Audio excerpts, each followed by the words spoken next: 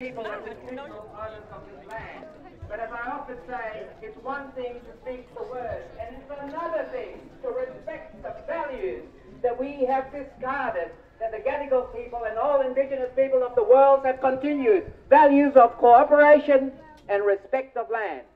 Now earlier this week, I was speaking at a Meet the Candidates meeting in Glebe Town Hall, and the topic was quite closely framed to exclude discussion of refugees, but I made a point of beginning my speech in saying how abhorrent it was to go to an election where the only choice we faced between two possible governments was between bad and worse. I said it was abhorrent, and I said personally, I take it personally, as a child, as a family that came to Australia as migrants, seeking a better life, seeking better economic conditions, seeking safety. I came here with papers on a boat, but I had papers, but I don't consider myself to be one bit more legitimate coming to this country seeking a better life. And I defy people in this country, most of whom are descended from migrants or who are migrants themselves, to say that they have any more right to be here than these poor, desperate people which we are locking up in detention camps and sending to Nauru and sending to Manus Island today. I noticed when I was speaking that the sitting member for Sydney, Tanya Plebisek, was looking very deeply into her lap. And so were a few other Labor Party people in the room looking at their laps. And finally, when she got the chance to speak, she said, there has been a lot of emotive language being used about refugees in this meeting. I think she was referring to me and to Diane Hiles, the Greens candidate who had spoken earlier and taken a similar stand on this question. Emotive language. It was the emotive language we were using, she said, but really, she was concerned. She was concerned about those people drowning on the way to Australia. Oh, that is the fig leaf. That is the fig leaf for racist, inhuman, cruel policies that they love to use today. A fig leaf, that's what we should call it out for.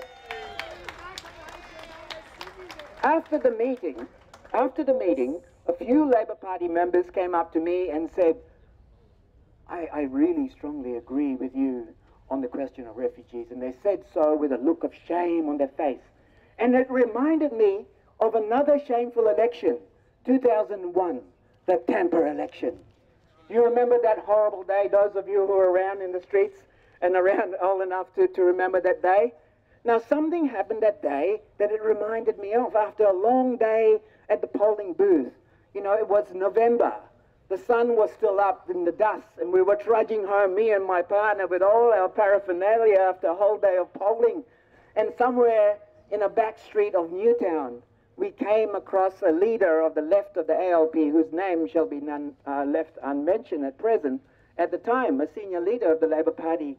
And there he was, and he walked with us for a little while down the lane, wringing his hands and saying, oh, perhaps we should have done the right thing.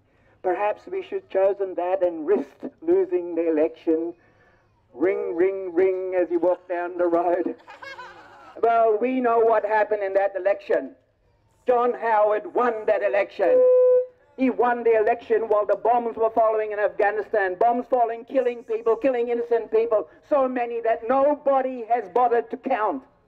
And since then there has been the invasion of Iraq, and there has been even more hysteria on refugees. It is outrageous.